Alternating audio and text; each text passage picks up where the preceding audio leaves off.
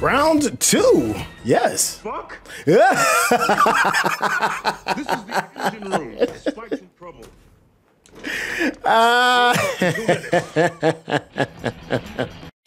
Hey, what's going on? It's your boy Syntell with the Intel, and we are getting ready to do another video watch along / reaction to Cowboy Bebop episode 6. Yes, yeah, we are already a little bit past the halfway point. Cowboy Bebop live action. Hey, if you haven't watched 1 through 5, make sure you check it out, and of course, hit that subscription button so that you can get up-to-date notifications anytime I drop a new one. So we got this coming up, we got some other projects coming up, and if you want to be in the know, that subscription button and a bell icon is going to let you know exactly when it is dropping.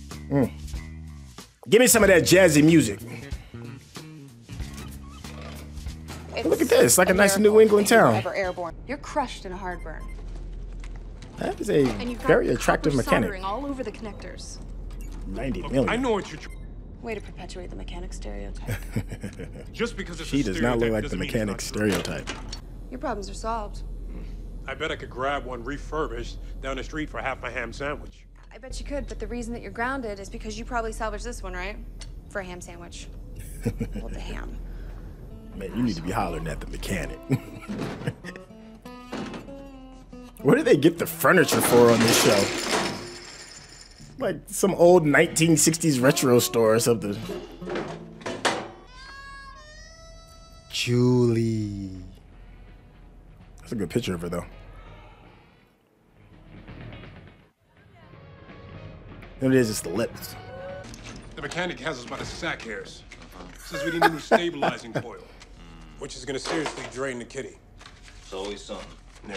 It's always since we're going to be something. grounded for a few more hours. All right. Fine. Hit me. Look at Sorry, that Bob. chair. Oh, it's the same one. Whose man's is that? Blitzer MJ railgun. What's not a scam? This bad boy? Is that Does a look railgun? cool. Yeah. Total scam. It's not a scam.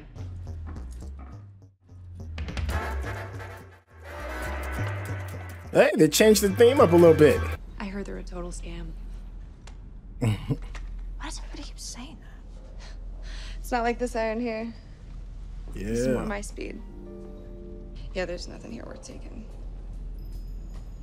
Maybe you. Except maybe you. Yeah. Yeah, boy. Sorry? Wow, wow. Pazzieri. Read your mind. That. Hello, friend. I'm Beatrice. Welcome to the Londes Center. Hi. I want to see Dr. Landes. Yo, is At that the a Londes tape Center, reel in the back? We're all searchers Goodness. on a quest for freedom and harmony. A lost love. All of the Where do above. I start? And then Landes? Have a seat, friend.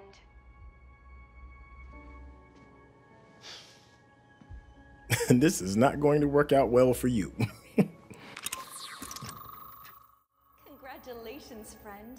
Dr. Landes awaits you. But first, let me take you on a journey. Oh, come on, Landes. But first, let us take the next 90 minutes to 90 examine minutes? the origin of our consciousness. Fearless. Who are you? Oh, that's Found Julie. you. I begged Anna to tell me how to find you so that I could warn you. Warn me. They're coming for you. Today. Vicious. Not just him. An entire army of them. Oh. Well, goodness. Huh.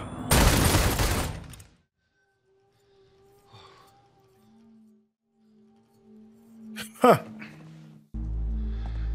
Right. Bit of Groundhog Day? A little bit of Groundhog Day.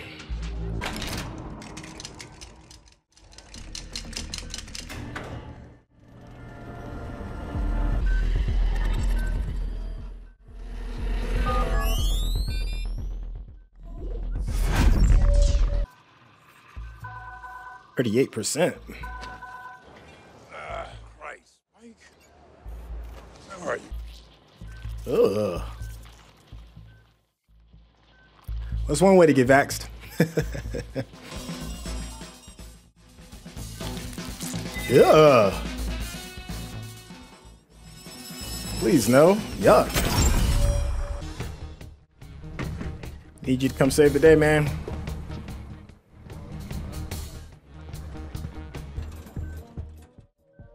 Spike. You okay, buddy? Don't do that. Can you stop it? Oh, once I rewire the system, it should. Okay, wiring. Yeah. That's still a really long time to go without having an orgasm. I'm discovering. Oh, her back tattoo is kind of hot. So you're a bounty hunter. Partner with an ex. Going to him. It's exploiting his emotional tether, so it can detach his consciousness from his neural network. If the AI can get him to give up his emotional tether, then it'll devour his consciousness. And then what? If that happens, he's game over. Good old pseudoscience. Round 2. Yes. Fuck? Yeah. This is the action room. Spike's in trouble.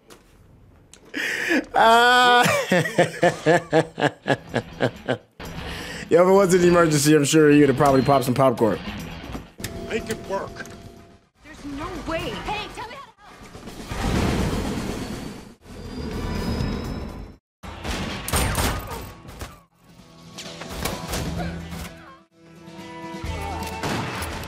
Spike Spiegel, sucker.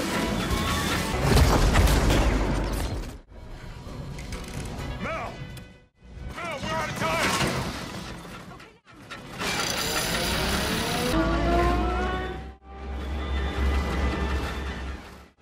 You're good now, Jen. Okay. We're gonna get through this. Trust me. Trust He you. loves kneecapping people. Look at where we are. My husband may do bad things, but you are the psychopath. Dang. That's pretty cold. Including that girl. What girl, Spike? No. Yes. Let's get everything nice and wet. That'll work. Man, we just totally destroyed the Bebop, didn't we? Wow. Love you. Goodness, she just Never. keep dropping You. bombs on this poor dude. Meanwhile, he's still murdering. There's no way to get in. Break the glass. Stand back!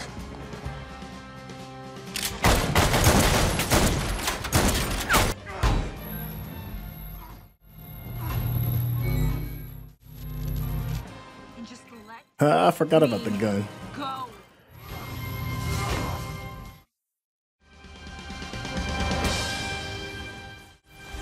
That is a hell of a paperclip.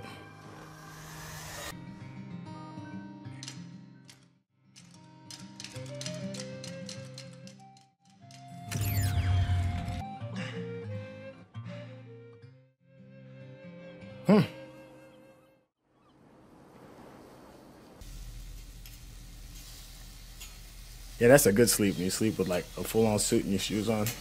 Yeah. Too loud. Too loud. Well, your head hurt? What's the first letter of every word spell? Londes. To lure people in. And before you say I anything, told just... you that lead was horse hockey. And you're right. I admit it. Good luck with that. I am going to go back to bed. I don't remember. A whole lot of pain, man.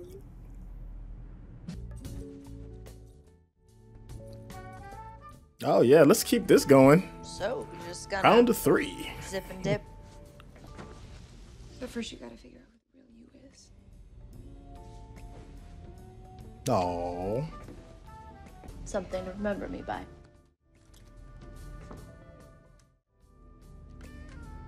And that gun saved the day. Oh, poor thing.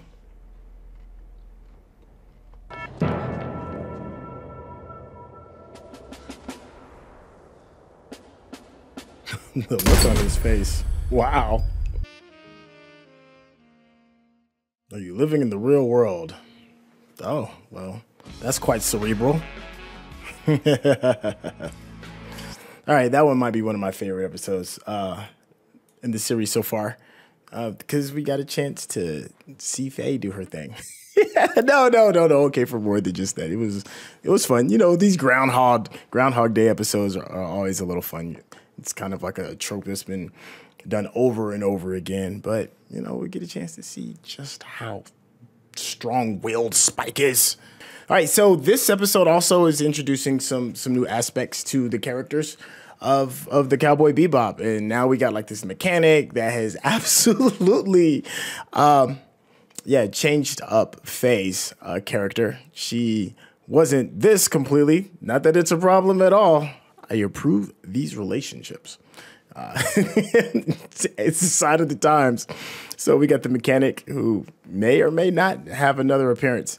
We also get to see Jet be Jet. He reminds me of like the cheapskate dad that you might have had that turns off every single light in the house all the time, sets this thermostat down to like 50 degrees during the winter because they're trying to save money, and he's not going to pay extra for the piece or the part that's being used.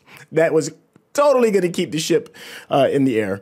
I'm still loving all the throwback stuff.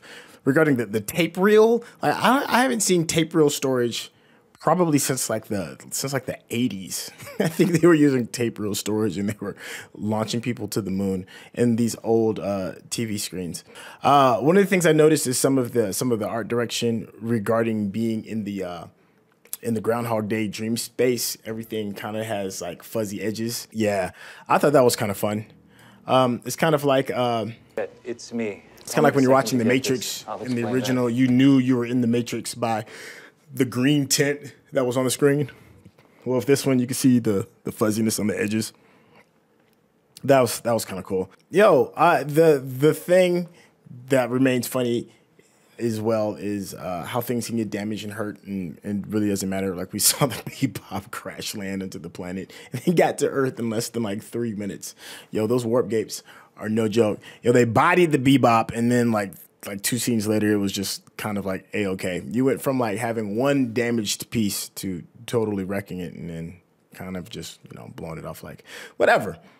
But it's all good fun. That's what it's supposed to be. Life observing neutral development emulation system. I saw a quick little hat tip too during one of the not a hat tip, but a quick little Easter egg during one of the shootouts, and there was a monument dedicated to the events that happened for the time gates. Let me see if I can find it real quick. Yeah, there it is. In memory of the lives lost in the Earth's astral gate accident, their name liveth forevermore.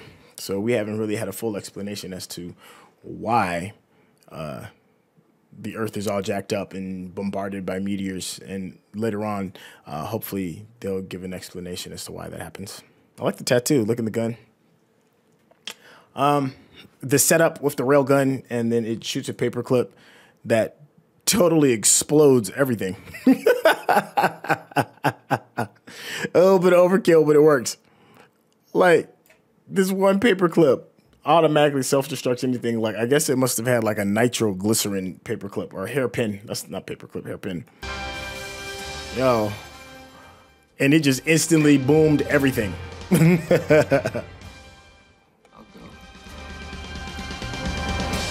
Boom.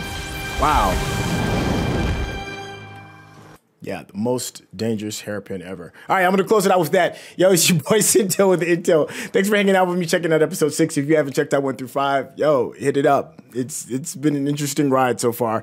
For my cowboy diehard enthusiasts, it has been a trip down memory lane full of nostalgia. Hey, yo, make sure you hit the subscription button so you know when episode 7 is going to drop. That bell icon, I'll let you know. Of course, give us a thumbs up. That's how YouTube knows that you're digging what we that you're digging what we're giving you. And of course, leave some comments. Yo, it's your boy Syntell with the Intel, and I will catch you on the next one.